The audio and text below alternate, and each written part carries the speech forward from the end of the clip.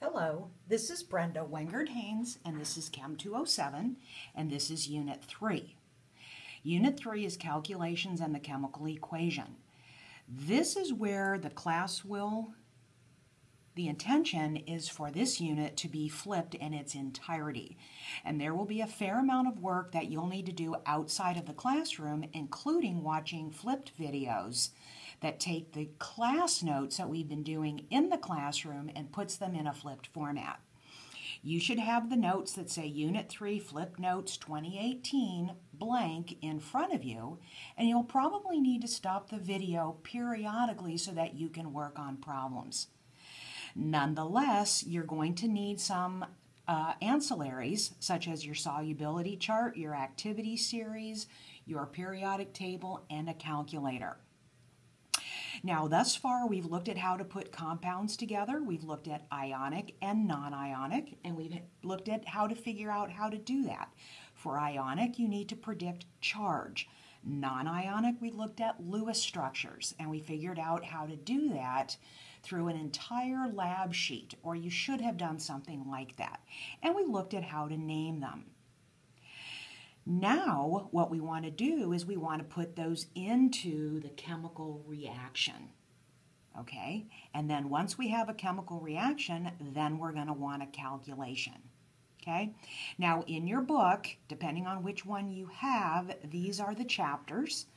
Regardless of what book you have, we're going to come back to redox later on, okay? So this is where it really gets very cumulative. Okay, so you absolutely have to practice and you must keep up. All right, now on basic reactions, you need to refer to your textbooks and some videos that I provided for you on the Blackboard shell regarding the basic tenets of reactions. What are the reactants? What are the products? And the fact that they have to be balanced. This should absolutely not be new. If you need to, go ahead and pause to go and do that. Now, a bit of a recap. If you have a general equation like this, your reactants are going to be on the left-hand side. Your products are going to be on the right-hand side.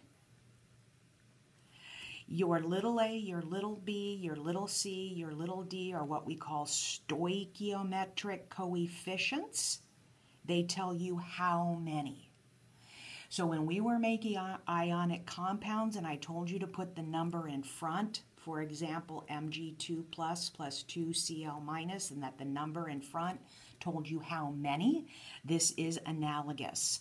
This will tell you how many A's, how many B's, how many C's, how many D's. The double arrow tells you that it will go forward, and so we can say forward means yield, or produces, or forms, or something like that. The double arrow means it's reversible, and we will come back to that later. Heat can be put in, heat can be generated, or heat can be put above the arrow, which is the same as saying that heat goes in. The triangle means heat, which is usually expressed in either kcals per mole or kilojoules per mole. And we will come back to that in Unit 5. Now, the reason you have to balance with stoichiometric coefficients and not subscripts, if you have MgCl2, that is the valid ionic formula. So MgCl2, for example, says you have 1 magnesium and 2 chlorines that are put into that. So you can't just change the subscript and write 2MgCl, for example, because you need the 2 in front to balance, because this is no longer valid. And this is why we spent all this time in Unit 2 making valid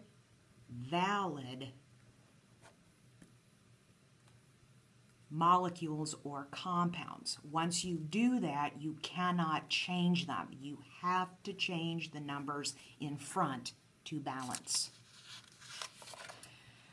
Okay, so again, top of page 2, this is why we spent so much time making valid compounds.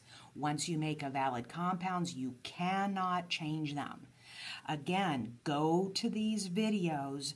Very, very little time will be spent in your lecture notes. Go to your textbook and find problems. I put those on Blackboard for you. Again, pause the video and do this before going on. Okay, so for the sake of the flipped notes, what we'll do is we'll pick up on types of reactions and predicting products. Some of this is new for some of you, some of it is not. Okay, so there are different types that we'll talk about: combination, decomposition, single replacement, and double replacement, which we just call replacement or displacement. Okay, now again, you'll need to properly predict ionic products before going forward. Go back to Unit 2 to practice if you need to. Okay, so combination will take an A and a B and combine it into a valid C. So for example, Mg plus O2 will combine to MgO. You cannot just combine them like this.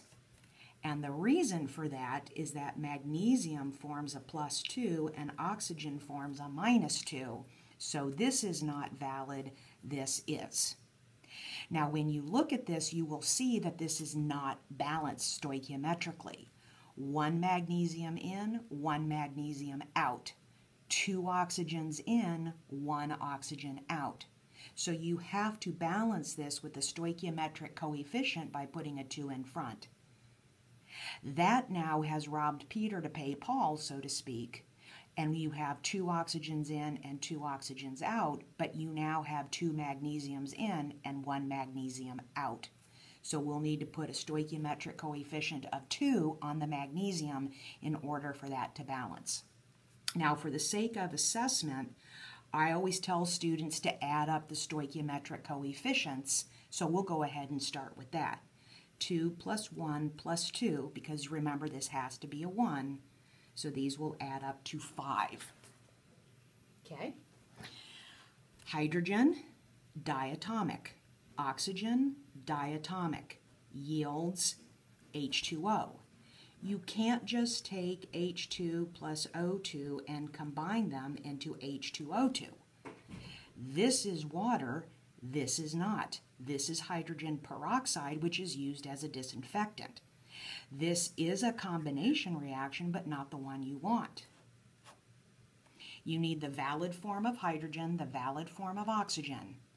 And here is your equation. 2 hydrogens in, 2 hydrogens out. 2 oxygens in, 1 oxygen out.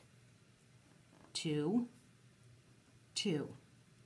Sum of the stoichiometric coefficients, 2 plus 1 plus 2 equals 5. Calcium combines with nitrogen, which is also diatomic, to form calcium nitride.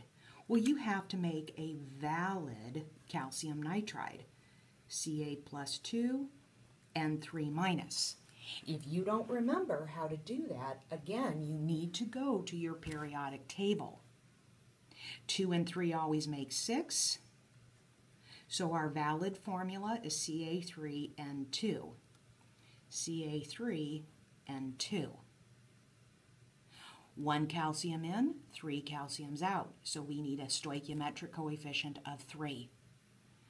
2 nitrogens here, 2 nitrogens there. So now we're balanced.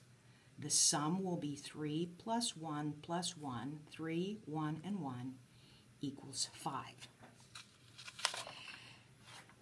The next segment will begin with decomposition.